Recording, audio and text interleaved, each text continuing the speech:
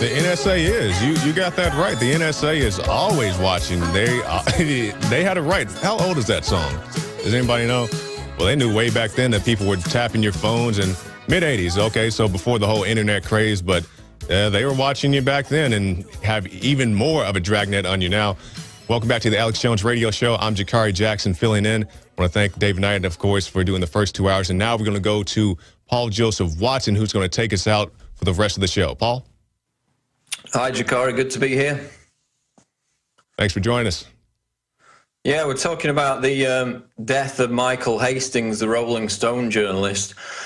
Now, as you know, we often get accused of saying that everything's a conspiracy theory. I don't involve myself in that. I think that certain events are accidents or genuinely organic events. An example would be the Woolwich attack last month. I put out a YouTube video which ended up getting 500,000 viewers, basically saying that, yes, this was a real event. It wasn't staged by crisis actors.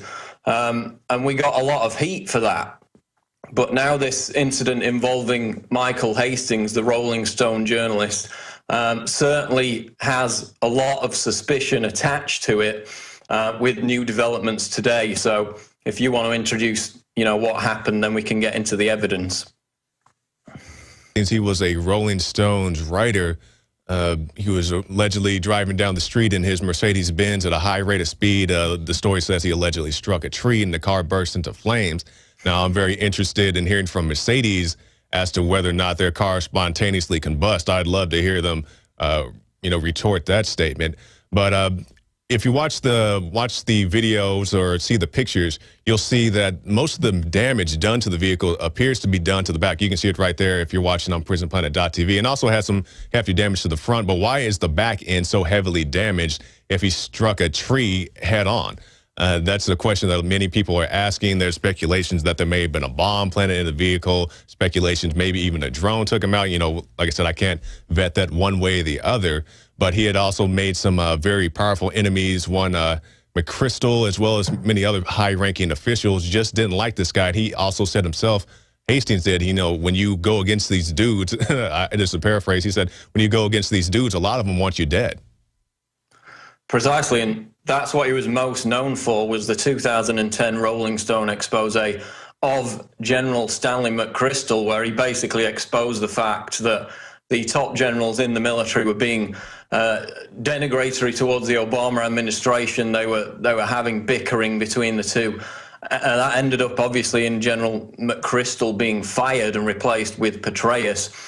According to LA Weekly, Hastings was also working on an expose of the CIA in the weeks before his death. And we also found out that he contacted a WikiLeaks lawyer in the very hours before the, quote, accident. That's right. Fearing the fact that he was being investigated by the FBI, which the FBI came out today and denied that they had any dealings with him, despite the fact that his body was only identified yesterday as a result of the coroner in Los Angeles matching the fingerprints with those held on file by the FBI. And we know the FBI never lies, Paul, because they had a situation with the Tamerlan associate, the boxer, the MMA fighter, and they go and talk to this guy, and first the guy lunged at him because he had a knife, and then he didn't have a knife, and they just started shooting, and he ended up dead. So we know that they never falsify any statements.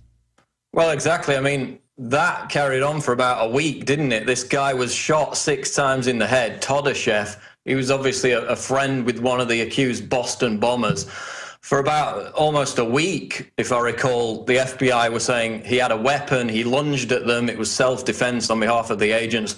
Later had to admit that was complete baloney. He didn't have a weapon, he didn't lunge at anyone.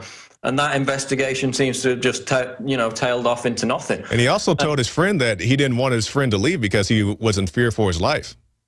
Precisely. And there's also this new report about the FBI which came out yesterday. They investigated themselves basically in incidents of FBI shooting other people involved in cases over the last 20 years, since 1993. And in 150 incidents of people being shot by the FBI, I believe it was 80 killed, 70 injured. The FBI said that There was no wrongdoing in any of those 150 cases, despite the fact that one was known to be somebody they mistook for a bank robber. They shot and I believe injured him. He won in court. He got a settlement, and still the FBI cleared themselves and said that that wasn't a case of wrongdoing in FBI agents shooting other people. In every single case, 150 people shot over the last 20 years, the FBI says no wrongdoing. So based on that evidence, can you really trust them that they had no involvement with Hastings, even though they identified his fingerprints from the body as a result of matching them with FBI prints of Hastings that they had on record? So they must have had some dealings with him, but now they come out today and say, we had nothing to do with it, despite the fact that Hastings, in the hours before his death, contacted this WikiLeaks lawyer and said they were investigating me. Exactly, exactly. And, you know, reports are still coming in. I'm interested in what the eyewitnesses have to say. They say they heard, some say they saw, some said they heard an explosion go off, and then, you know, the engine is flying down the street and so forth. And I think about, you know, when you watch a NASCAR race or so forth, and you see these horrendous wrecks, there's a lot of shrapnel and so forth, but I don't recall ever seeing an engine fly down the raceway. Well, here's the thing. This is what strikes me about it, and I'm not a technical expert in any of this, but this is what a lot of the people on all the car websites, all the vehicle experts are saying. The engine and the transmission from the vehicle was found, this is public knowledge now, it was found, and we've got pictures of it, 100 feet away from the scene of the crash, the supposed crash up against the tree. So the engine flies out 100 feet away, and that's not suspicious. They also had a white sheet. If you look at some of the pictures, they've put a white sheet over the front of the vehicle.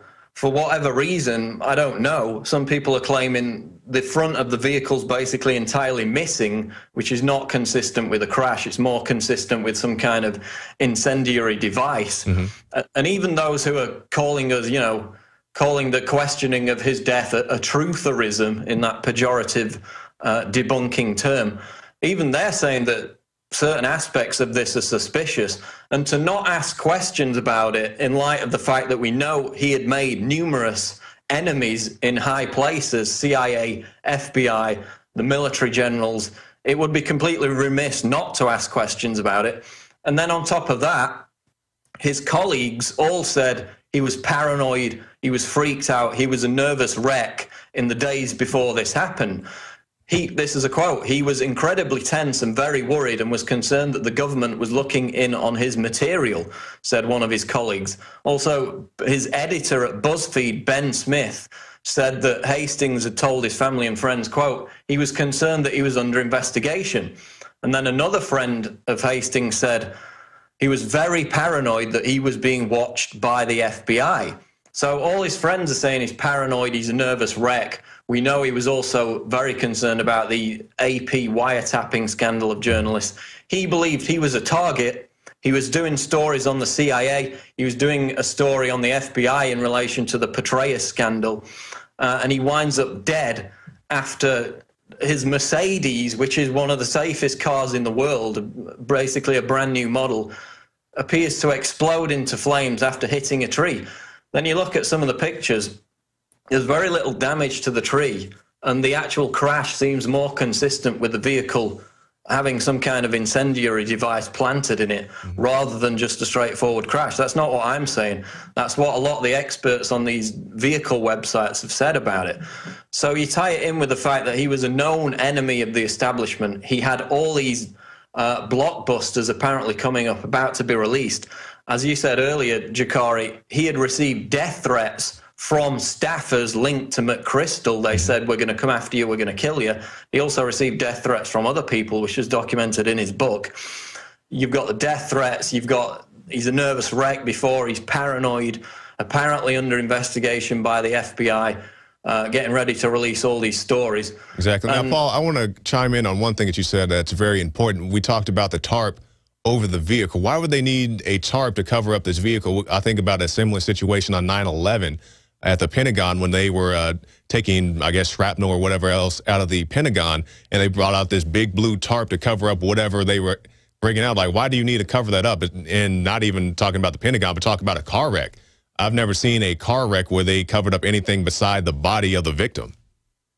Well, that's what my first thought was. Maybe they're covering it up to hide the charred body of the victim. But if you look, it's, you know, you could just look in the passenger window and see the victim. So that can't be the reason for it. The reports that I've read state that the police arrived on the scene almost immediately, which in, you know, these days of austerity and cutbacks, you rarely see that. It takes them at least 10, 15 minutes. So they were on the scene immediately. This white tarp gets thrown over the vehicle, and then you've got all the questions about the damage to the vehicle. There appears to be, you know, the front of the car appears to be completely missing in a couple of photos, which suggests that's why they put the tarp on for whatever reason, I don't know. So there are a lot of questions about it. There's a lot of motive behind it. That's the thing. If you take the example of Woolwich, which I said was a natural incident, wasn't staged according to the evidence, there seemingly was no motive to stage that incident. But in the death of Hastings, there's motive on behalf of a ton of different people linked to, you know, the highest positions of power: CIA, FBI, Department of Justice. Okay, Paul, hold that thought. We have to go to break. And Paul's bringing up a very good point. We'll talk about all that. We'll talk about the FBI and their drones. They say, yeah, we have drones, but we don't use them all that much. We'll talk about all that right on the other side. Now you can watch Alex Jones live at Infowars.com/show. You'll find links to all of our content there and a free 15-day trial for Prison Planet TV. You can also browse the network, the Infowars Nightly News, and over 60 movies and documentaries all together in one place. You can watch the Alex Jones radio show live as it happened. So check it out, Infowars.com/show.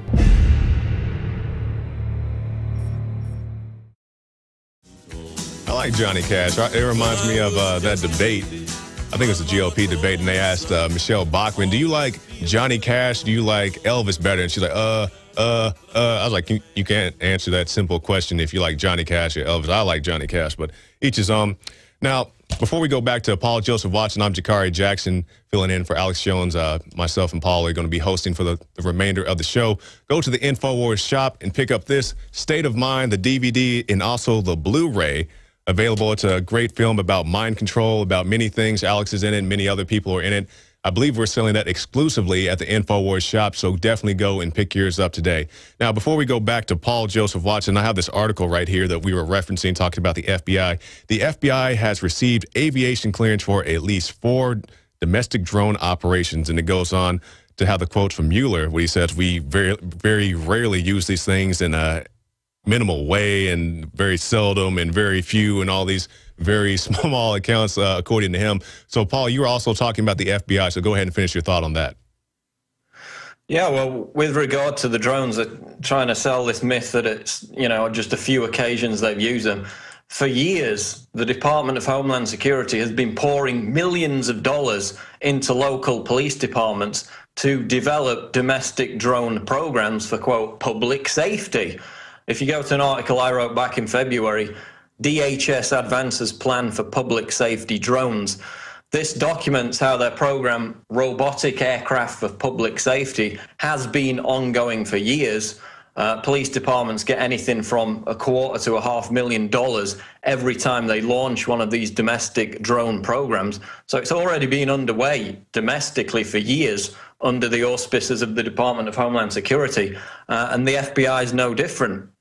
Of course, you had the video which we put out from the Shadow Hawk drone, which is this 50-pound mini helicopter, again funded by the DHS. Police departments across America are buying it with the aid of DHS funding. And the promotional video for that drone shows it spying on a, quote, illegal gun sale.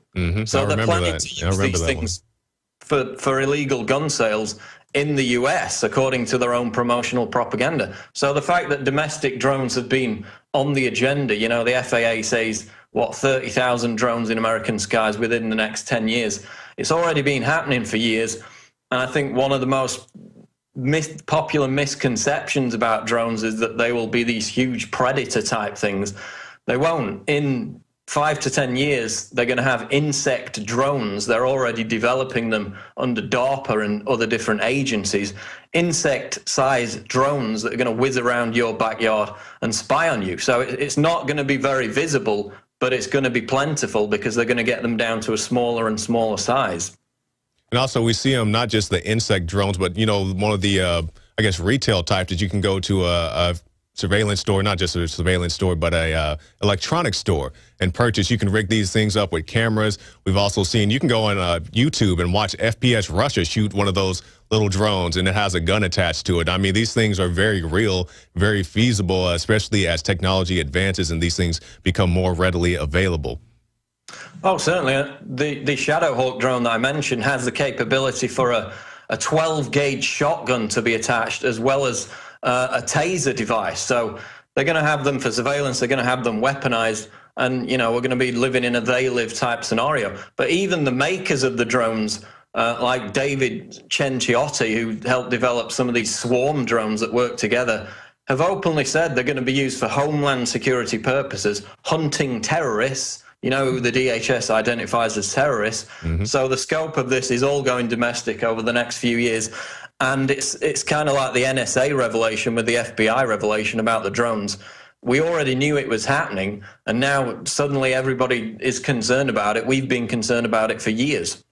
Exactly. And just like you alluded to, the new domestic threat, the terrorists, the Tea Parties, the guys with the gats and flags and skin bucks and run trot lines. But Paul, our time is short. In this segment, we'll come back on the next break, and you can tell us about Kurzweil and transhumanists. I know you have a lot of that coming up. But before we do that, just want to remind everybody, State of Mind at InfoWarsShop.com. It also comes with a free American Dream. This is a great animated film. If you have about a 13-year-old, it's probably fine for them. But it goes over the history of the Federal Reserve, but also get the State of Mind at InfoWars Shop. It's a great film. It's a great thing for you and your family. Alex is in it. Many other great people are in it. And it's just one of the great products you can get at InfoWarsShop.com. And like I said, Alex will be back Sunday on the radio show. He's out on location right now with Rob Booth, so they're bringing you more special reports, more things. This is what your money and stuff goes to when you support the InfoWar, when you go to prisonplanet.tv, and also InfoWars Nightly News tonight at 7 p.m. The important thing about the Pro One filter today is that the material we use for removing fluoride and other heavy metals now will remove the latest form of fluoride called hydrofluorosilicic acid.